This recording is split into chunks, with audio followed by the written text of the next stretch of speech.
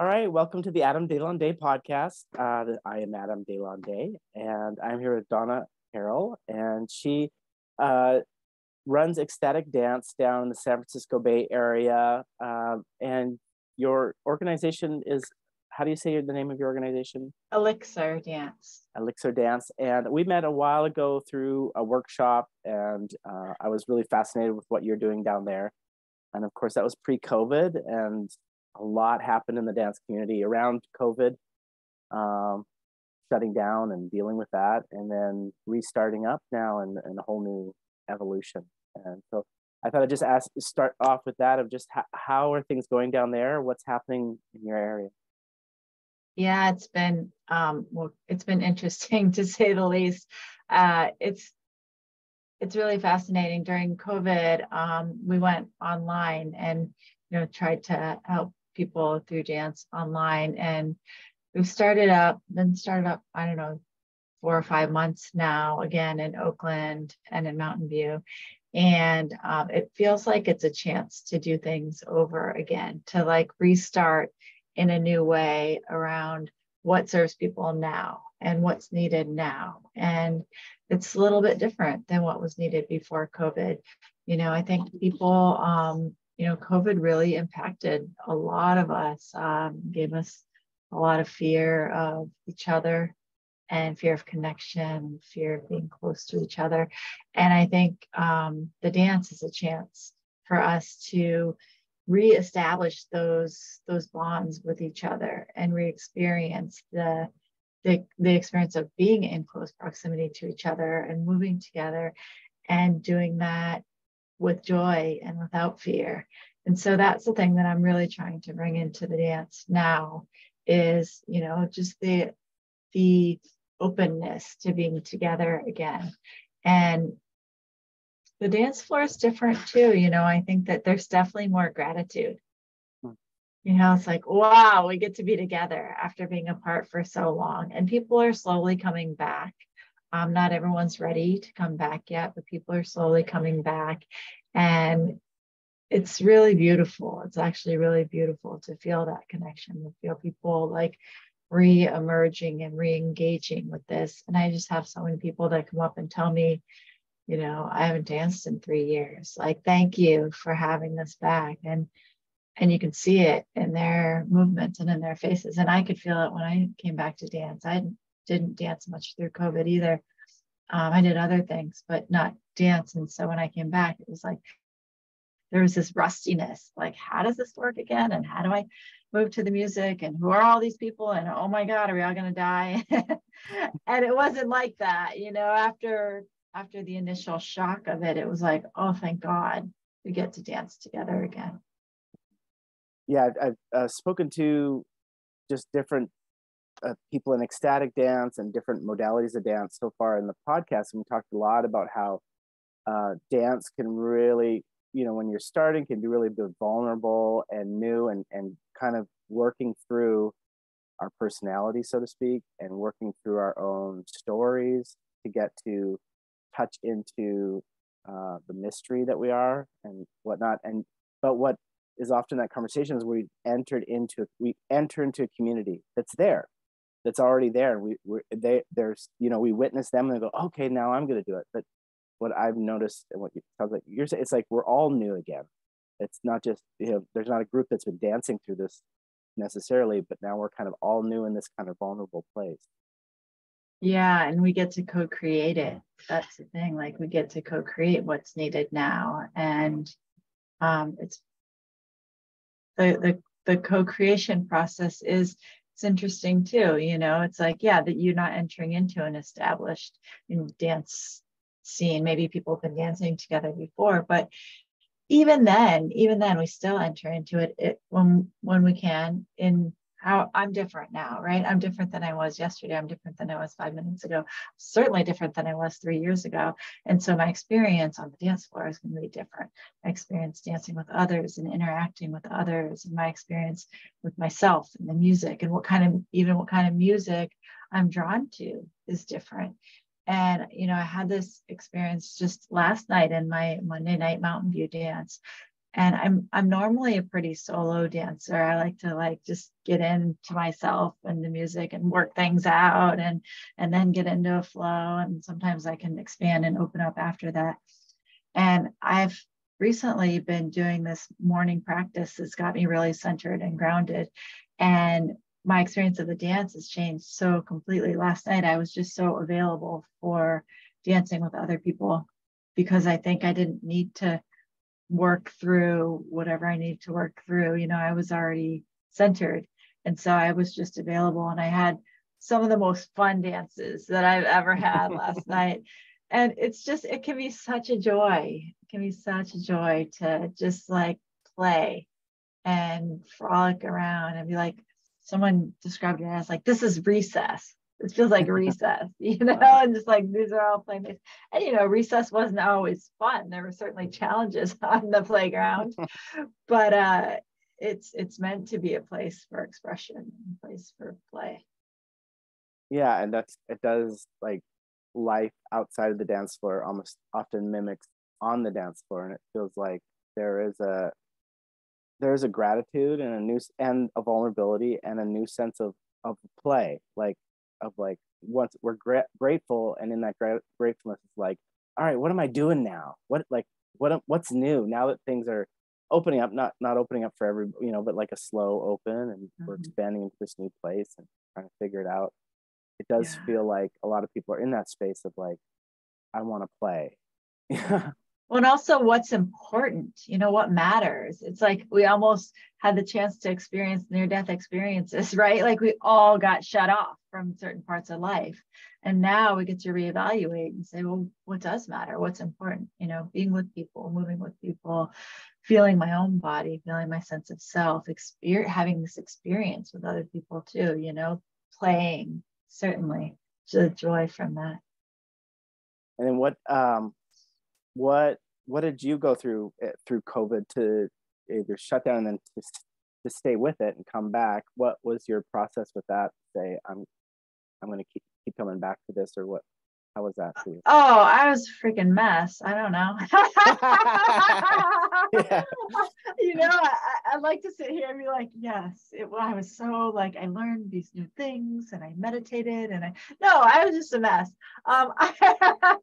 So, I was scared. I, probably made choices out of fear that I wouldn't have made. And a lot of that was me pulling back into oh, there's no, and into my negative mindset of I can't do the work I need to do. I can't serve in the way that I want to serve. It's just not available for me at that time. And so what I did was I just pulled back and pulled away and just tried to support myself and kind of get through. I wish I could have said I was showing up, and, I feel that I really wasn't. I was just kind of getting through. And that being said, Shannon, who's run Ecstatic Dance Oakland for a long time, she ran the online workshops and classes every Sunday. And she was there every Sunday and just holding space for people, getting the DJs going. And so, my hat's off to her and the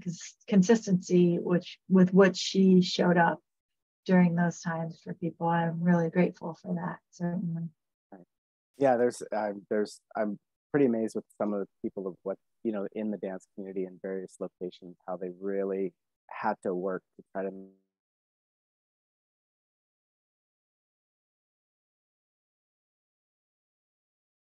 Oh no, you froze. make it a go of it. Keep it alive, keep it going through these. And some people got so creative and they did the outside things, and I just I wasn't in the space to be able to do that, but I'm happy to have restarted now.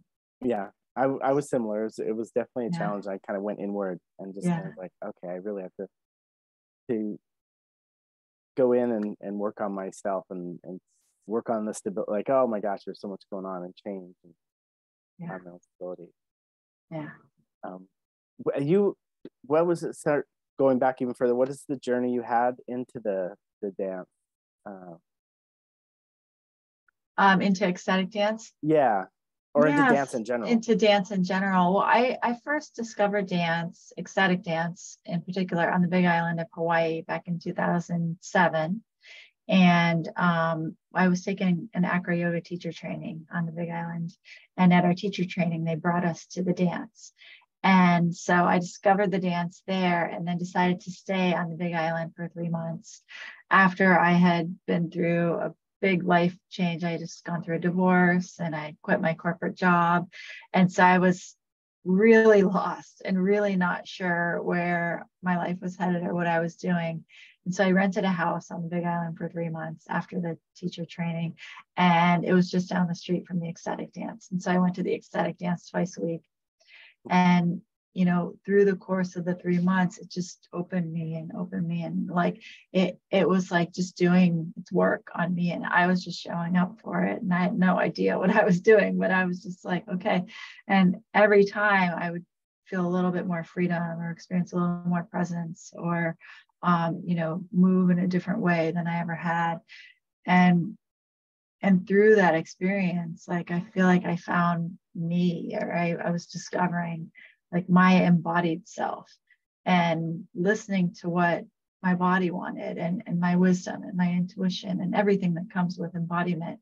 And so I was like, I was on fire when I left the Big Island and came back to the Bay Area. I was just like, this is amazing. This is so great. And I came back to the Bay Area and I kept telling everyone that, like, there's this thing, it's amazing. It's called ecstatic dance and it's not here, but it's there, but somebody should bring it here. And then eventually, after I said that for like the 5th time, I was like, oh, I guess it's me. I'm going to have to bring it here because no one else is doing it. And so I had a partner at the time and we started it together. And it was just incredible, you know, started with 33 people in this giant 12,000 square foot ballroom in Oakland.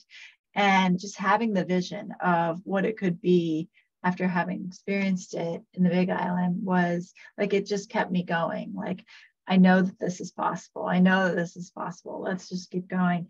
And it grew and it grew. And, you know, it is what it is today, which is, you know, a different version of the ecstatic dance that started back in 2008 in Oakland. But it keeps serving. You know, I think a lot of people came to Ecstatic Dance Oakland and got inspired and wanted to start a dance on their own. And I started teaching a training and helping people to start their own dances. And it's been a beautiful evolution over the 15 years. And my evolution as a dancer too, I've kind of branched out into, all right, here's this ecstatic dance practice, which is wonderful, but like, I want to learn more. I want to learn, you know, I want to be with a teacher and learn how to get more facilitation and learn how to have different experiences through dance. And so I started studying slow motion with Vin Marti, which is, I think, where we met.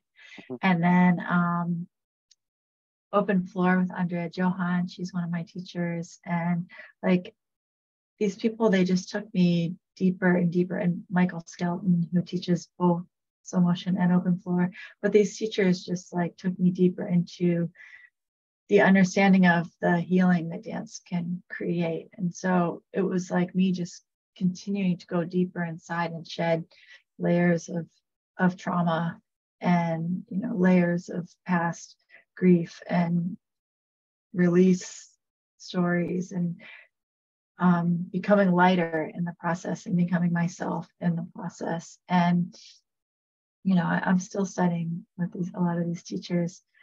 And I think it's just a lifelong journey. I think it's a beautiful thing. My journey now is moving in toward teaching myself. And so I think that that's kind of the natural progression. After you do something for a while, you want to give back, right?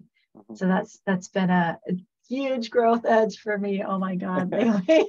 It's like, what do I have that I can say? And will people listen? And do they want to hear it? And can I help them in the ways that, you know, I've been helped through dance and looking up to these teachers and, you know, just hoping that I can make a difference through that, but feeling the call and feeling the need for it. Fantastic. So just slightly backtracking, how would you describe the ecstatic dance you did on the Big Island, and what, to someone who doesn't really know, or what is ecstatic dance? And then we can go into your deepening practice. Yeah, the ecstatic dance, it's a free-form dance. And so there's no facilitation during the dance. Often there'll be a class before dance, but during the dance, there's no facilitation. And we bring in DJs that play kind of a wave format. So they start slow and internal. And then throughout the 2 to 3 hour journey, the process just opens up and expands, and the music gets faster and deeper, and reaches like this peak that where everyone's just like really feeling the music, and then goes into a slower, like more internal space again. And so the idea of this, the main goal is not only for personal transformation, but to create an experience we call group flow. And that's when you probably felt it when you're on the dance floor and the whole dance floor is just like this one throbbing organism, and you're just like so in sync with everybody on the dance floor, and everybody's like flailing about, but nobody's hitting each other because we can really like sense. It's like we have these spidey senses and we can sense each other.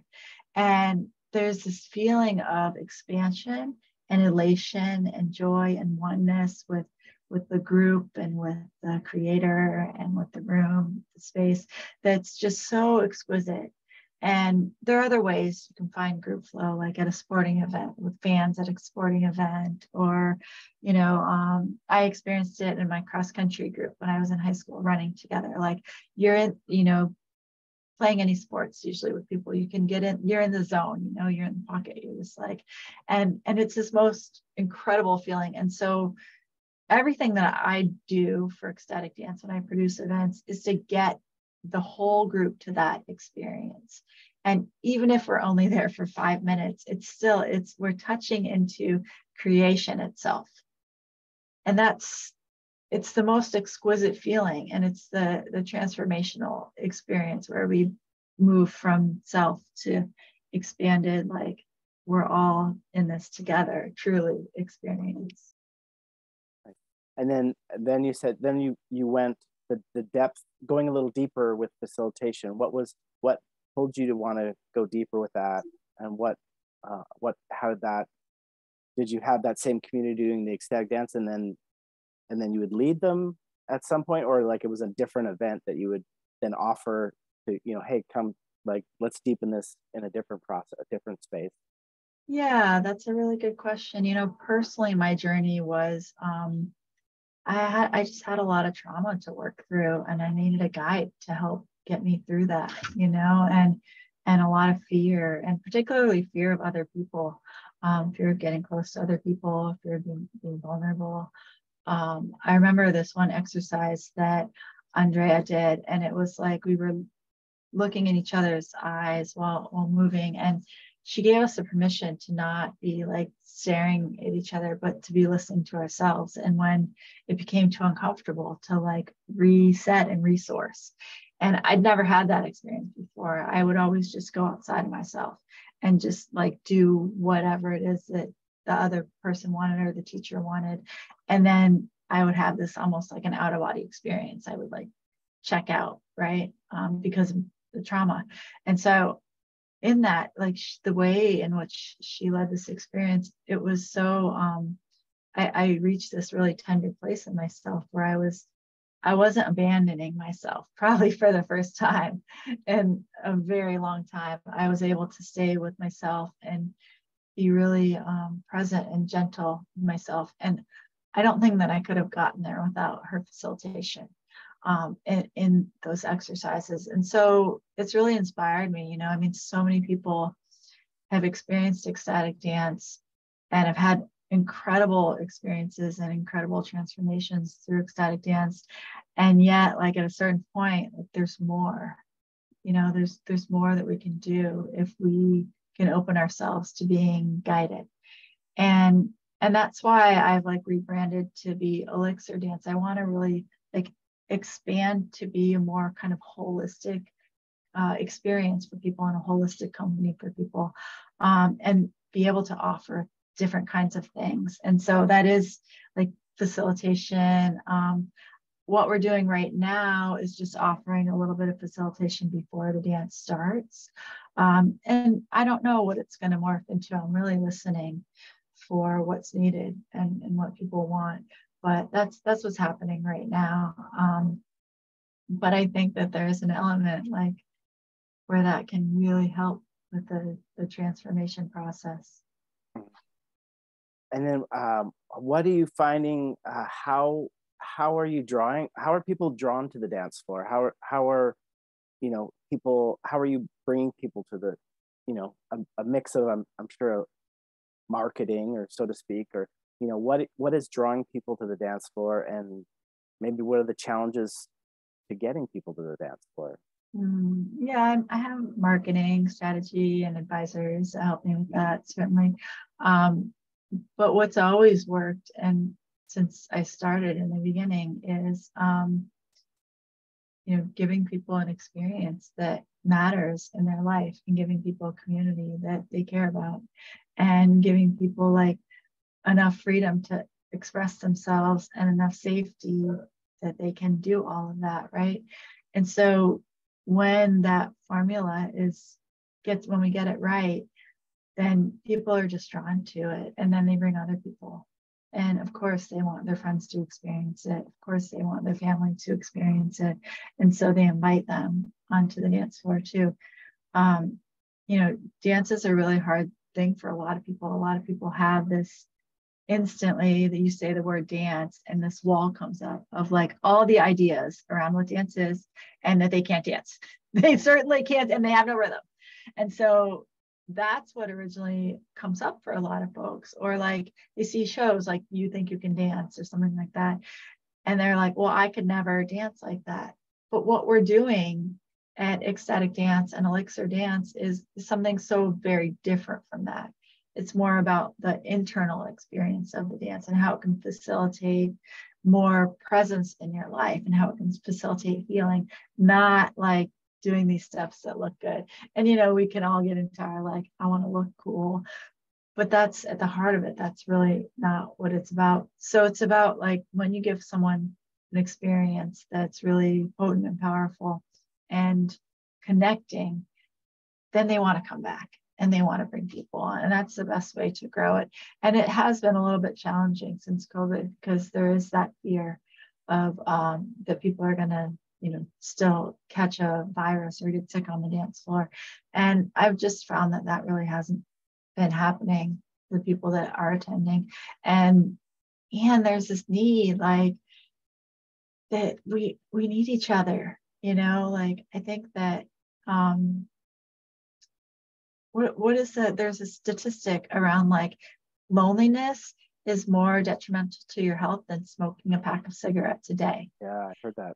Right? I might be getting it wrong, but it's something like that. It's something really wild. And like, we have the cure to loneliness, like, come dance. It's so easy. It's so simple.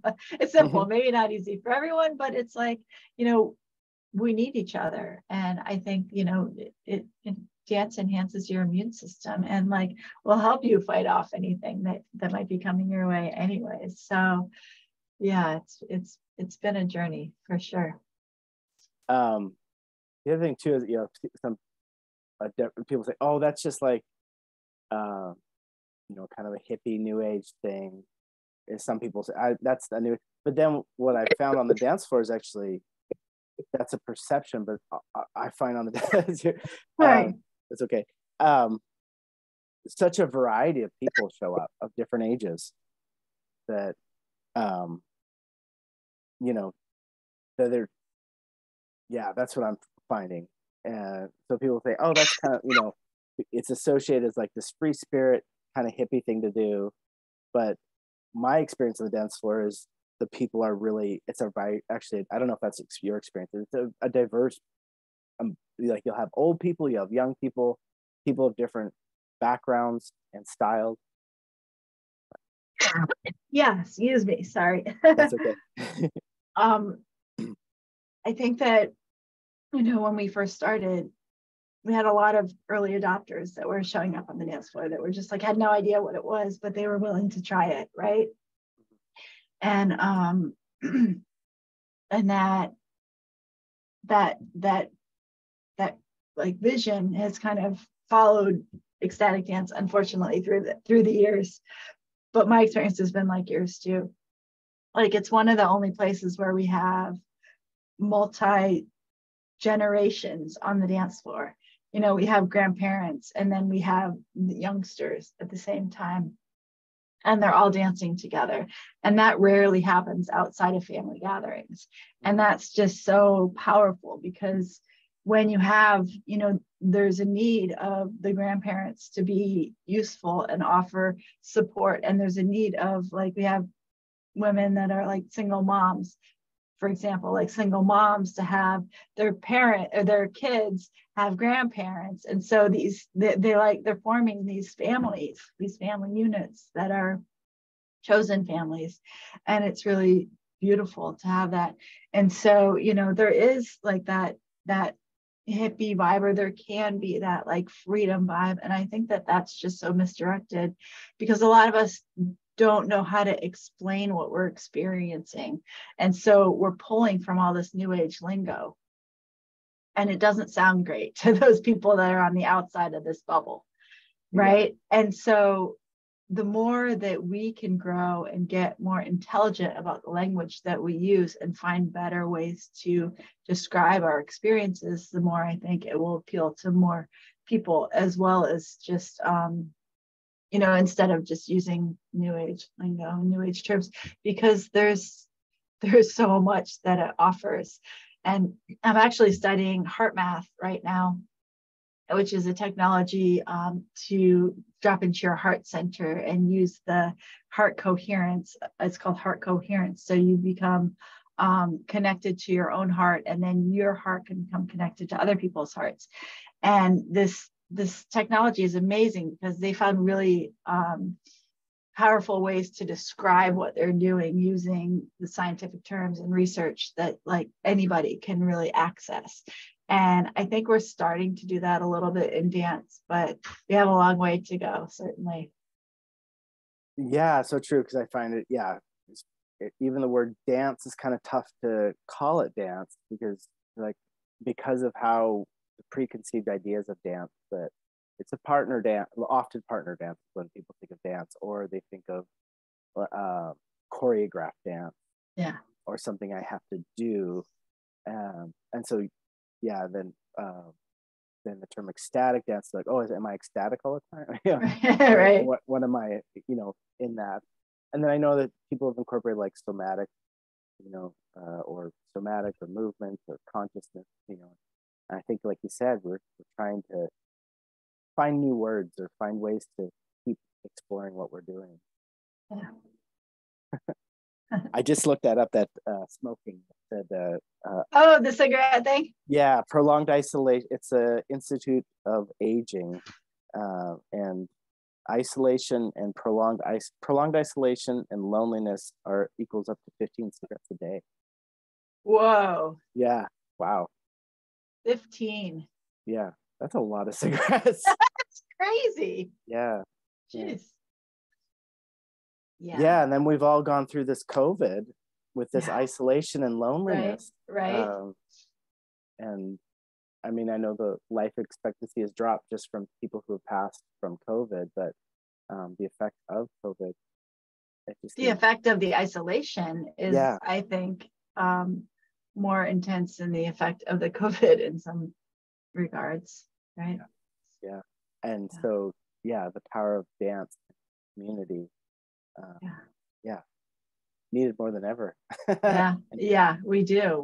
We definitely do. And I find that ecstatic dance it can be really beautiful because there's no talking. So people with kind of any social anxiety, it's like, and no one's making you do anything. So if if anyone has social anxiety, it's really a little bit easier for them to enter into it. You can sit on the sidelines and watch until you're ready to move. You can dance in your own space. You can dance with others. Like, there's just so many options for folks that, if they can get over the initial like shock of the word dance, it can be a really potent experience. Mm-hmm.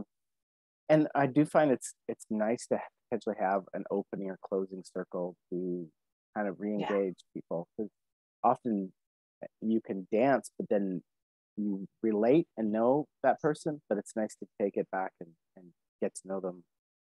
What was your experience in words, and what did you feel? Yeah, it really helps. And, over time, what we're doing in Mountain View is we have a sharing circle at the end, and it's so beautiful. Over time, it's like you get to know each other. And I was just saying last night, it's like we're making a quilt together, and each time we like stitch one more piece of like one more square of the quilt. And by sharing our stories, by sharing our dances, by sharing our experiences.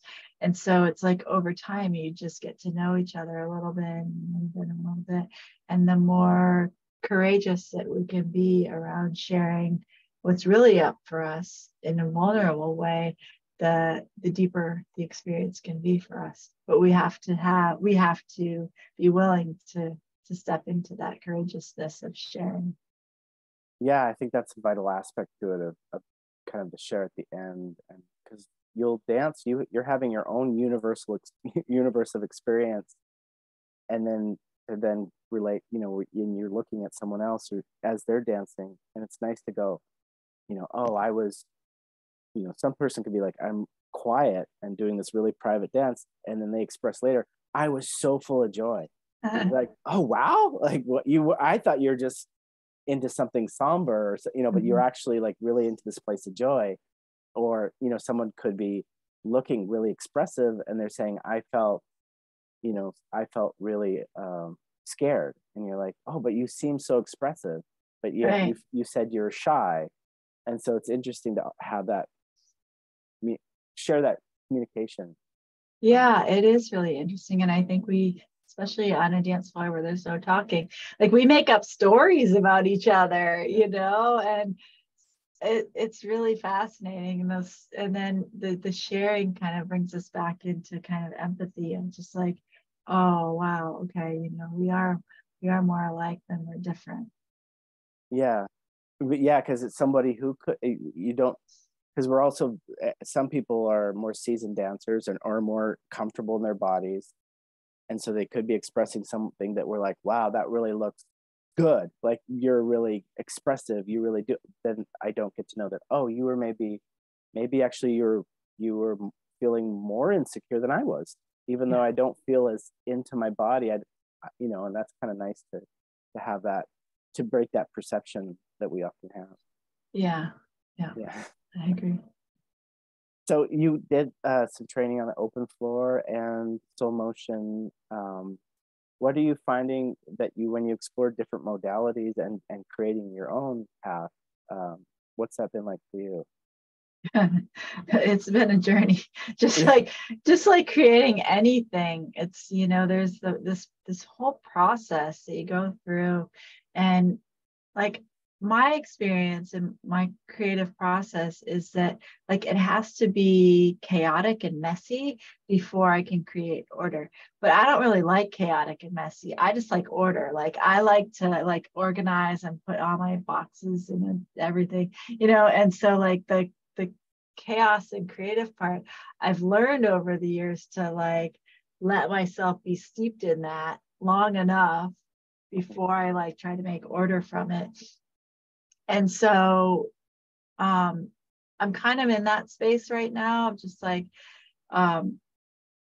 letting myself get the creative freedom to be messy and then like wrangling it into order. And I'm working with a coach right now. Her name's Taya, and she's incredible. She's really helping me to trust myself and my own wisdom when I can really have a lot of insecurities around like, what do I have to teach? And the truth is, I've been doing this for 15 years. I probably have something to teach. And I've taught other things. I've taught acro yoga and I've taught Kundalini yoga, and those things are all very structured and they have very like clear, like this is how to do it right, and this is how to do it wrong.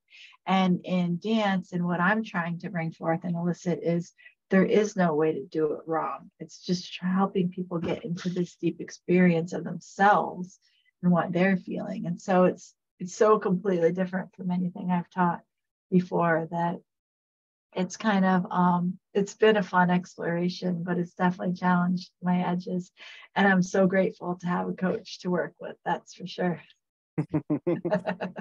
I love that you're stretching on your path, but you're bringing in coaches and teachers and supporters to support you on your path. So many people just do it alone. Oh yeah, I think yeah, you can get there probably without a coach, but it'll take you 10 times as long.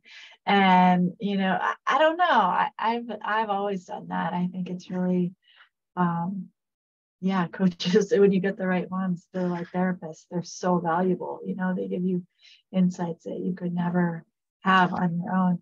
And I actually just taught, I did a day-long ALIXIR dance experience a couple of weeks ago, and I taught there. And what was amazing was what I taught. It was really a simple exercise, and it got the whole group moving together. But what was amazing to me was I just taught for half an hour, and the whole dance after that, we did an ecstatic dance after that, the whole dance floor was so completely changed. Like everyone was so much more connected and more playful and more like able to dance together, move together in different ways. And this is what I'm realizing, what my coach is helping me realize, like it can be so simple. Like the exercises can be so simple, but so profound. Yeah. Like they can change everything, And yeah, I'd never seen the dance floor there that like alive and connected. It was cool. Wow, that's cool. Yeah, it's fascinating the world of ecstatic dance and freeform dance, that it's something that is kind of elusive and mysterious and hard to describe or to someone, or almost like hard to state the benefits to someone that doesn't do it. Mm-hmm. And then when you do it, it's like, wow, this is really profound. And most people go away being like, this was transformational. The words people use are, it was transformational. It was, I worked through deep trauma. It was more than talk therapy. It's like, there's so many things that come from it that's like, wow, this is something profound. And yet it's something that often it's been hard for a lot of teachers or the community to communicate that to people, to potentially bring them into this new thing, or potentially invite them into this experience, where, even a lot of even seasoned teachers are struggle financially to make it work. And so I find that a fascinating edge of mystery of like, how does this become, and how does this continue to grow to be something that, really supports a community of coaches and teachers and facilitators in a way that's like, oh, I believe it's possible, and I think that it's interesting. Yeah, we're working on that. I think a big piece is learning to use language that's more relatable. I think that's a huge piece, and I think so many people just miss that. Like, let's use language that's more relatable. Yeah.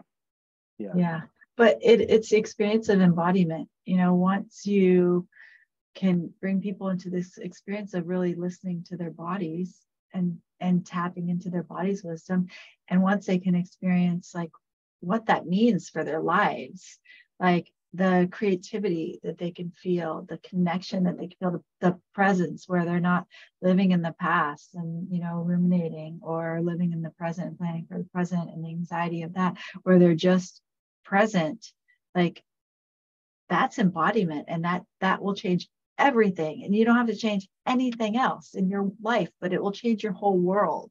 It'll change how you relate to your coworkers. It'll change how you relate to your family. It'll change. I mean, the deeper I get into this stuff, I can't even tell you, like my relationship with my mom lately, it's been so sweet. It's been so connected and just so, and that was all like me just being able to like let go of shit that like bothered me for 44 years, like, and because I've been working through this place of like, I don't need that. I don't need the expectation that anyone in my life be different.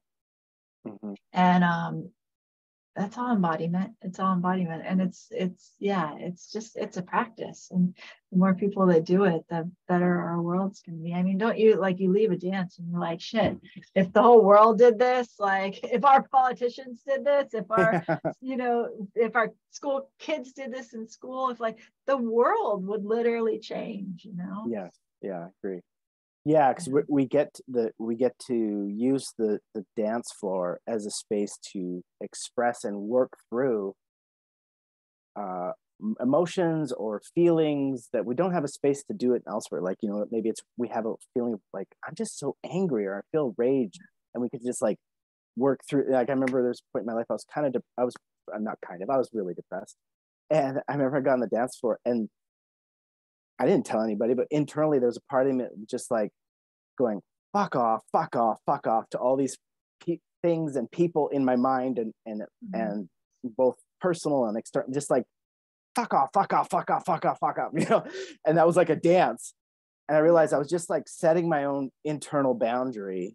And then I was like, all of a sudden, okay, I worked through that, and it was like, like I'm kind of over it, and not that it was over forever, but it was like, it resolved something in me to be authentic and be intuitive. Like, what, I want to say this, not to anyone else, but to this moment, to these feelings. And that's, it's not, it doesn't feel enlightening to be like telling all these things, but it was cathartic. Yeah. That then I can then go, oh, okay, actually not really fuck off to those people. Like, everyone's on their own journey. And wow, now I'm in myself. I'm in my body, Yeah, it's like I talk about it like chains. It's almost like we have these chains wrapped around us so tightly, and they're from society, and they're from our parents, and they're from ourselves and our own expectations, and they just like, they get tighter and tighter and tighter. And like the dance lets us like just burst through those with the fuck off dance. I've done the fuck off dance so many times. Oh my God. And it's just, and sometimes like the more I do it, the more I don't even need to put a story to it. The more it's just like, it's feeling, and just like, and go with it, and then it passes. It's like, they say emotions are like the weather, right? 90 seconds. If we are really fully feeling an emotion, in 90 seconds it'll pass. And so it's like we get the chance to fully feel and experience that emotion on the dance floor. Yeah, it passes. I've danced the board dance so many times. I've been dancing that a lot lately. Like, I'm just so bored. And then something will like spark my interest. Maybe it's just like my finger, and my finger is moving in this way. And then I'm like, get fascinated by my finger, and it moves me out of the board dance, And it's just, and then like, that's my portal in. Or maybe it's like, oh, I'll catch an eye of another dancer, and then we'll start doing something. And that's my portal into something other than boredom. But I need the boredom dance first. I can't just jump into the interesting thing, right? Or the sad dance, I dance that, or just like, or the like, I'm so tired dance, or, like, God, I dance that one a lot too. I recently stopped drinking coffee, so I've just been like, oh, that's a hard one. Good job. I know, right? And then but then it's like, oh, I learned through the movement of just like, oh, I can source my energy from the dance floor. I can source my energy from music. I can source my energy from my own body, or from another person, or, get inspiration from other places. And so it's really cool to practice that on the dance floor. And then when I think we get to practice these things on the dance floor, so that when we walk off the dance floor, we can take them into our lives. And it's such a beautiful place to practice things. I'm just like, I remember when I was first learning dance, and first at Ecstatic Dance in Hawaii, like I never had an experience of sensuality in my body, and feeling my body as really truly a sensual experience. I had just done like sports where I push my body, or even yoga for me was an experience of like getting the pose, doing it right, and then like pushing through whatever resistance I had. And on the dance floor, I was like able to really experience this like fluidity and sensuality, and where it just felt so good to move in my body for the first time ever.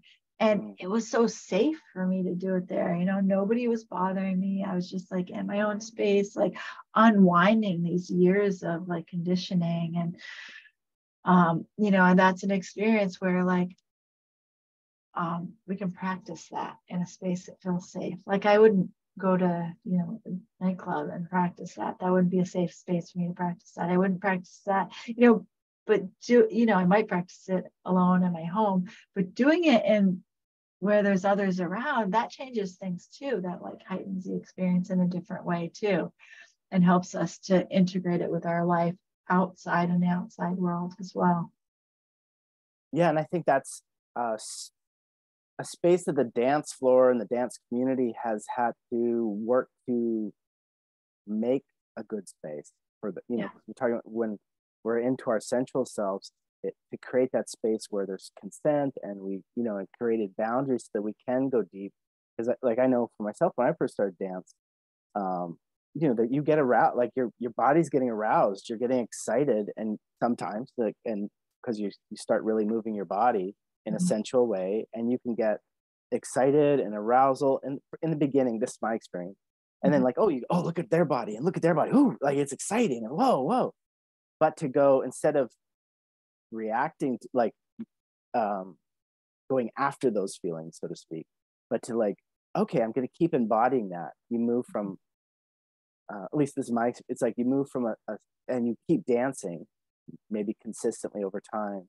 I found like you move past the sexual part into the sensual and into the like the feeling good, and like I feel good. It's almost like you're not seeking and grasping it. It's like, oh, that, and it's like the body almost sinks into a new place of like, oh, this is good, and yeah, we have it.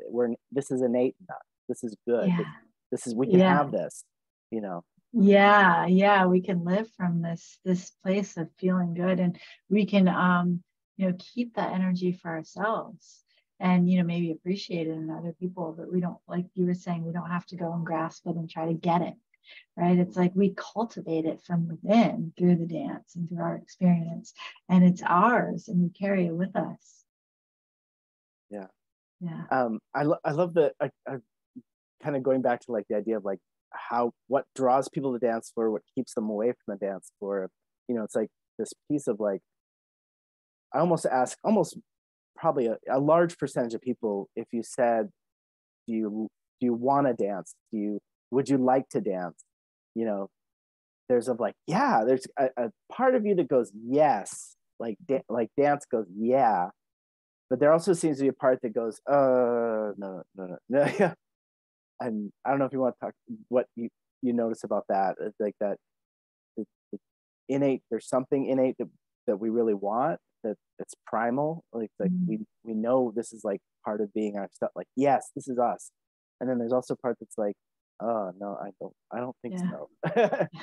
Yeah, that's a really good question. You know, you put on a song and you have little kids around, and what do? Yeah. They dance. They can't help themselves but dance. Like it's in our nature. It's in all of our nature, right? And then at some point, the inner critic comes on and says, no, you can't dance. And, you know, people have different experiences around why. You know, a lot of people have dance trauma, like they were told it was bad, or they were told they couldn't do it well, or they think they have to do it a certain way. And so that's true with any art form, you know, and dance is an art form. It's freedom, it's free form, it's, you know, and so that's true of, I'm a writer, that's true of writing. You know, the inner critic comes on, and all of a sudden, like, you can't write shit, you can't even write any words, you know. And then it's true of any kind of art form. And so, you know, I think that the only way to get through that is to just do it. Yeah. That's the only way through. Like, you can't think your way out of the inner critic. You have to move through that experience, and you just have to keep moving and keep moving and keep moving and keep moving, and let the inner critic work on you. And it'll tell you, like mine tells me, like, oh, you're thirsty, you need to get some water, you're dehydrated, you definitely need to hydrate yourself. Like, oh, you don't like this song, oh, this song sucks, like, oh, this song's too loud, oh, this person stinks, like whatever, like it's telling you all these things to get you to stop dancing, right? And that's like your ego trying to like keep a hold, because it knows that once you bust through of that, then you're going to have freedom, and you're going to have choice, and you're going to have like a sense of freedom in your life that it doesn't want you to have. And so the only way through is to move. And, you know, it's really hard. I think I see it on the dance floor. I see new people come and they're like, it's their first time. They tend to be like kind of timid, not everyone, but, you know, I watch people and sometimes this happens. They can be like kind of timid. They're looking around like, who's looking at me? Do I look better than this person? Do I look worse than that? But whatever they're doing, right? Like, am I in the right outfit? Like, and then like, if they stick with it, if they stay on the dance floor and stay dancing, then they break through inevitably, and their dance completely changes and their expression changes, and there's more fluidity, there's more their movements become bigger, you know, they become more aware of their surroundings and their 360 awareness. And it's like, it's so cool to watch and to feel and to experience too. But the only way through is by moving. Yeah, I love that. Yeah, and I love the art form of it. You know, it's like in painting or whatever. It's like you go, oh, is this painting? You know, is it realism, impressionism? You know, like, oh, that's painting. Oh, is this painting? Is right? You know, it's like dancing. Like, oh, this is what dancing. Oh, but what about this? Is this dancing? Right? It's this any dancing? art form. Yeah. It's the same with writing. Like the only way through the inner critic is to just keep writing. We call it a shitty first draft. You just have to write. Yeah. Like you can't think it through. You can't wait for like the inspiration moment, the muse to like, you know, give you the download. That happens sometimes, but like if you're really committed to it, like you can't wait for that. You have to just show up. Yeah. And just go with the impulse, go with the, you know, I think Vin said that thing of like, just dance ugly, you know, just, I think he said dance ugly and drool. Maybe he didn't say that, but there's like t-shirts that say that, dance ugly and drool, which I love. Which when you're really into it, sometimes like you really are like drooling. But it's like, it's the most exquisite thing though, when you see someone who's like really in their dance, even if they're dancing really weird, it's so beautiful, right? Yeah. It's just like, oh, wow, just expression. Yeah. That is the beauty of it, is then when you do look, you look up and you see these so many different bodies in different ways of expression. It's beautiful, the human tapestry. Yeah, it is. That's a beautiful way to describe it. Yeah. Fantastic. And so I'm thinking of where to take. So what are you up to these days? What's next for you? What are you doing with your program? Yeah, I'm still building ALIXIR Dance and trying to offer more day-longs. I have a day-long coming up in Mountain View where like we give people this experience of Korean Taoist yoga. We start with that, which has been my morning practice lately. It's called Sundo, and it's just this really beautiful way to like it's deep breathing, and it taps into your energy centers and centers you and calms you. And so we start with that. My partner teaches it. And then we move into, I do some teaching around embodiment and different kinds of ways to move on the dance floor and getting the group moving together. And then we move into an ecstatic dance. And then we do sound healing after that. So it's like there's this active movement and then this whole receptive energy where you can just receive the benefits of the practice. And the sound healing it's an incredible way to help people just really let go, and the vibrations change the cellular structure of people's bodies, so it's so deeply healing to be in that space. And then we have lunch together, and so that's a really cool chance of like people getting to know each other. And then we do it all again in the afternoon, and it's just, you know, it's just a deeper experience of the dance and a deeper experience of embodiment. And then doing like weekend retreats in the Santa Cruz Mountains. I'm doing a lot of stuff locally, which I feel really called to be cultivating like a a local community in the Bay Area and doing less traveling and less internationally, and just like there's so much here, so much opportunity, and so many people that need this here. So I'm just sticking around and I'm teaching in this area. But yeah, that's what I'm up to these days. Fantastic. Oh, and I don't want to say this, but Yeah. because then everyone's going to hold me to it, but I'm learning to DJ too. Yeah. Right on. So that's been a whole journey in and of itself too, of like, Yes. well, what music should I play? And then like throwing that out the window, being like, what do I like? What do I Yes. feel called to? And what elicits something in me, and trusting that whole process. Yes. Yeah. The part that I love about the DJing, Kate Sheila, who does 360 Emergence, it's like when you're DJing, you can loop a piece. Yeah. And go, and go deep. Like, okay, instead of doing a song, you kind of dissect the song a bit and say, oh, let's go deep here and keep this kind of crunchy thing happening, and then move through it. So it's a nice tool that you're taking on. Yeah. Yeah. Good luck with that. Thank you. Cool. Well, thank you for coming on this call. Yeah, I really enjoyed it. Great. Yeah. Thank you for doing this. Yeah, it's like a dance too. It's like I'm like, I don't know what we're gonna talk about. Can I sustain a conversation past 10 minutes? Well, what's nice is it happens. It starts to go, oh yeah, she's saying, I'm listening. I'm like, oh, that's interesting. Let's go deeper. Yeah.